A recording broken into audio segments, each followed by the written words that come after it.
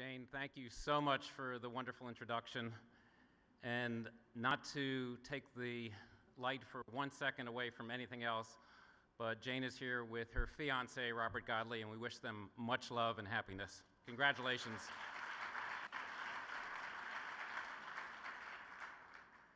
The number from the Addams Family was very meaningful, and I was at the opening night a few days ago with my son Henry and my wife Lizzie, and my sister was there. And I care deeply about the show, and it's part of this wonderful world we call Broadway. But now that this song has been sung on the stage of the Marriott tonight, if I ever say to you that I'm going to moon you, you better take me seriously. I want to congratulate so many people, but I also want to thank my co-chairs, Annette Benning and Kevin McCullum.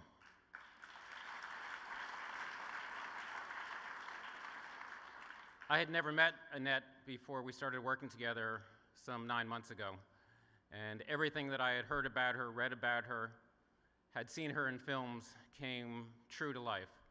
She is gracious, she is a real fan of theater and the world of film, and it was a pleasure working with her.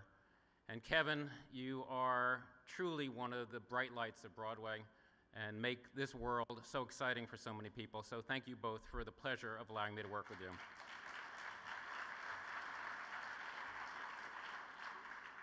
When Jed Bernstein and Joe Benincasa came to see me now, I guess a little bit more than a year ago, to really start the conceptualization of what could be this campaign for the Actors Fund, I said, after some thought, that this is something that I really want to do, and there are a few reasons.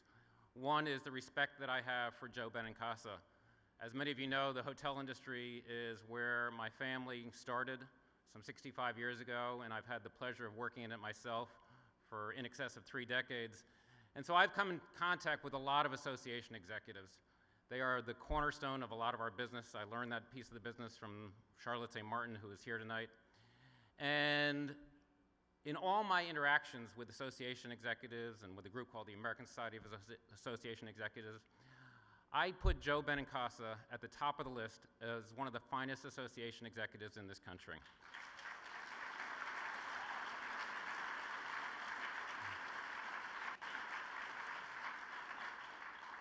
He truly understands all of the factors that make this organization vital to our city and to this country.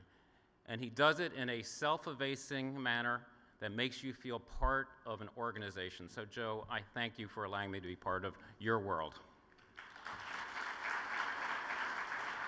And in our partnership with Michael Feinstein, with Feinstein's at the Loews Regency Hotel, I've gotten to meet a lot of wonderful performers. Jane has been with us, Cheyenne has been with us, and a gentleman that I met a few years ago really turned out to be a dear friend. He was so kind to sing for us at a memorial service in honor of my late father, Bob Tisch, that many of you knew and had a pleasure of working with. And when Stokes said to me, John, I'm the head of this organization, would you help us?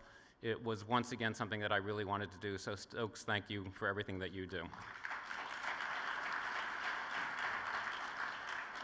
To get to a goal of $10 million in 9 months, and we have a little bit more to do, it doesn't happen by itself. And we've heard about some of the wonderful people that are involved. But we also had a company called CCS, who are campaign consultants. And they've really helped us. They have nurtured us. They have given us the roadmap how to get to so many people, many of whom are in this room tonight. And I want to thank Bob Cassane and Bob Happy and KO, Kathleen O'Connor, for all of their work. They have made our jobs a little bit easier. And also Jen Farley from my team at Walnut Hill Media.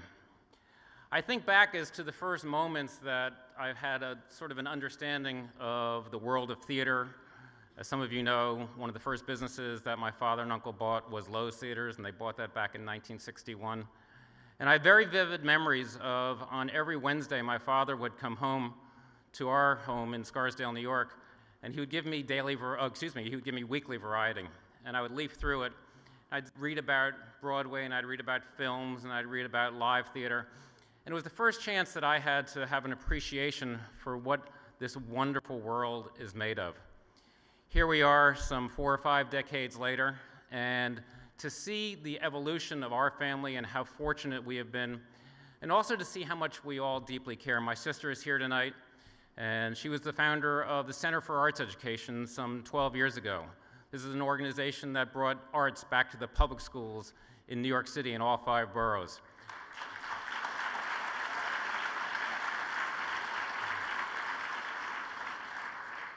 And my mother, who sadly decided at the last minute that she wasn't feeling well, didn't join us tonight. In her work in so many communities, one of the original board members of the Gay Men's Health Crisis, going back now some 25 years. My brother Steve, who's a movie producer out in Los Angeles, and his work with AIDS LA, AIDS Project LA. It's been very rewarding for me as a member of this family to have an appreciation for everybody who does something for somebody else. And this campaign has been successful because we have put aside our individual concerns and we have worked together towards the greater good. And that is the support of the Actors Fund. And in this room tonight, we've got management, we've got theater owners, we've got labor, we've got actors, we have actresses, we have producers, we have directors, we've got hoteliers. We've got people who have made a commitment to this as a career, but they've also made a commitment to this as a way of life. And by your support tonight, you have shown that you deeply care about others. And if we are to survive as a great society, that's all we can do is support others. And I also am rewarded so much to think about the future. My son Henry is here tonight, 16 years old. And much of my appreciation for the theater, and we go almost every week, is through his eyes. I thought I'd educated him better, but he wants to be a Broadway producer. And thanks to some people in this room, he will. He will accomplish his goal. But to watch him watch all of you has been so rewarding. And to know that the future of this great craft, the future of Broadway, the future of theater, the future of film, is in the hands of Henry Tisch and millions of others like him, makes me feel very good. And those are the reasons why I wanted to be involved with the Actors Fund. We are here tonight to thank so many people, and once again, I want to add my thanks to all of you for allowing us to get to that goal of $10 million towards our eventual resting spot of $12.5 million. One other person to thank, and that's my wonderful wife, Lizzie.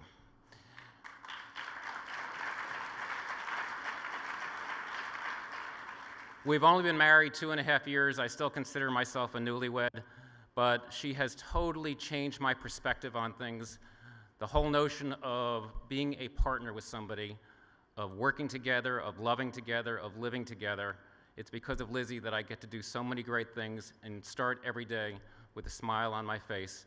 And I thank all of you, and honey, I love you. Thank you very much for this.